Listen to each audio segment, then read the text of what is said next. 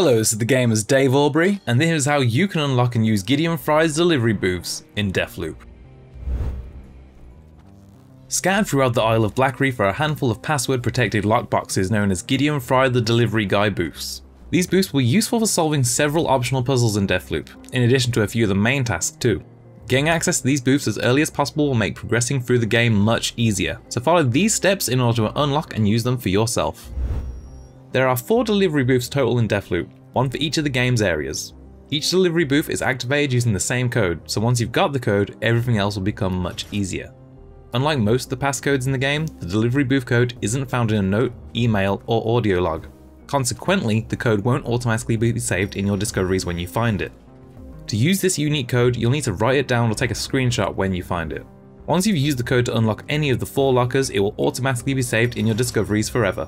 To find the code, go to Fristad Rock at noon. This area will be available once you've reached the Search Fia's Fortress quest step as part of the Afternoon Delight Visionary lead.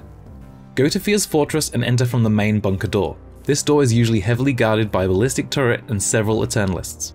You can find this door just below the overlook where Juliana places her antenna when she invades your game. You can easily hack the turret from the rocky hill on the right side of the area, and use either your slab abilities to sneak past your foes or take them out, your choice. Once inside the large doors, look to your right. Behind the glass there is a room containing several items. You can walk around to enter this room, but one option is to simply shoot out the glass and climb right through. Pick up the items you find in here, but pay special attention to the whiteboard in the room. While many whiteboards don't have anything useful on them, this one does. A code written on the board.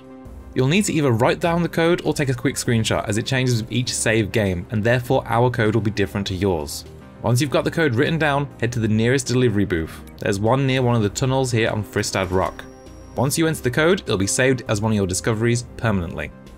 Now that you have the code, you can unlock a terminal on each of these delivery booths. Just enter the code, use the terminal, and you'll be able to deliver an item to any booth in any stage. The delivery booths can provide you with either a battery, a crank wheel, a nullifier, or a ballistic turret. The battery and crank wheel will both be perfect for solving certain side objectives, while the nullifier and turret will be able to help you fight against certain visionaries.